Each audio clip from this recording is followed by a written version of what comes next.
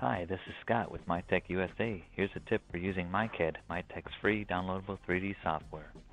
If you're a regular user of MyCAD and you'd like your designs to have all your contact information, then you might want to create a user profile.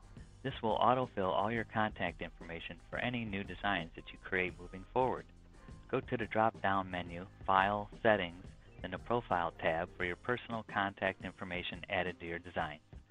Fill in all fields that you want to show on your designs, like your name, email address, and company information.